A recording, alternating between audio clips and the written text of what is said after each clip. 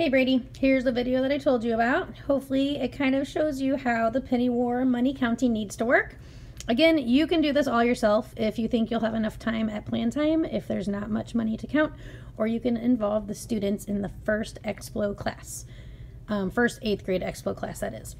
Okay, so pretty much different students will bring these buckets at the first bell. I would use a dry erase marker and write 8th, 7th, and 6th on the table. That's what I've been doing, so they organize them very nicely. The slips will not be in them. That's something that I do later on. I'll talk about that in a second. So when they bring the buckets, make sure you have them for all 6 advisories. If some of them forgot to bring them back, then just send a volunteer from your first 6th grade class to go collect the buckets. Even if they're empty, they still bring them back. We count every bucket every day regardless of what's in it. So then when you get free time, like plan time or while the kids are working in another class, I left a whole bunch of these slips, or the counting slips. All right, so each bucket gets a slip, and it seems like ridiculous to have to do this, but I learned this last year. So for the slips that you put into the silver buckets, go ahead and put an X for penny total. Otherwise they might write it in the wrong place and everything gets confused. Then for the penny buckets, put an X in the silver total. Otherwise they'll write their penny total in the silver total slot, and then everything gets confused and we can't figure it out. So anyway, each one gets a slip, and then you can go ahead and count it yourself if you want to. So Washburn, there's nothing in there. You just write teacher name, date, and then 0, and that goes into a pile to use later. Or you can let the kids take that first 8th grade Explo. They've done this once. They can take in pairs, 1 bucket at a time. Don't give them more than 1 because they'll mix the money up. They can count it, write the teacher name, write the date, and it was Clara Novotny and Callie McCreary. They were the 2 that can do the next part if you end up letting kids help. So then the buckets get dumped. Whoops, hold on. Okay, anyway, in the cabinet by the door, bottom shelf, there is the money bucket. That's where we're going to dump all the money after it's been counted. So again, that first 8th grade Explo has done this once.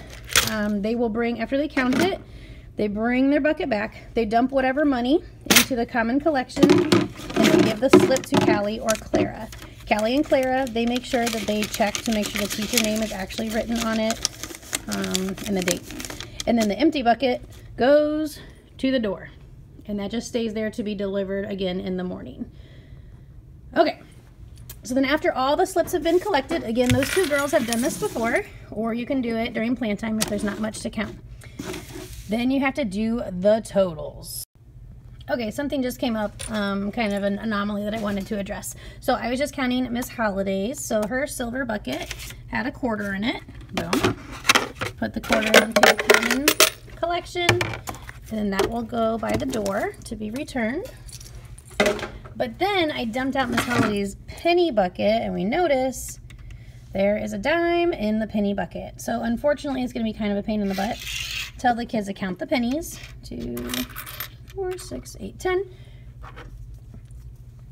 Sorry. So her penny total is 10 cents.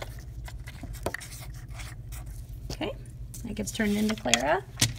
But then we need to find the Holiday silver total slip, and that dime needs to be added to that. So instead of just the original 25 cents, she has 35 cents. Okay, thank you. Okay, now for actually doing the totals that will get posted at the end of the day. So Holiday yesterday ended up with negative 125 points because they had no pennies and they had $1.25 in silver. So today I'm going to take my slips. She's got 35 cents for silver.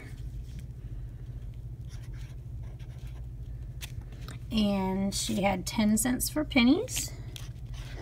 All right, and then the daily total. So you take the pennies minus the silver, because penny is positive, silver is negative. So her daily total is actually negative 25. Then you combine that with the previous day's total. So she is actually at negative 150. And that is what will go on the spreadsheet. Here, Holiday. So even though she went up a little with some pennies, she ended up down because she had more silver. So she's at negative 150. Okay, she is done. Keep these slips for me. We'll staple those together and we just keep them as a record. And then after all of these are totaled, you'll enter all of them into the spreadsheet. There's 6th grade, 7th grade, 8th grade. Then at about 2:30, go ahead and get the link to the spreadsheet and email it out to all staff. Thank you. You are awesome. Goodbye.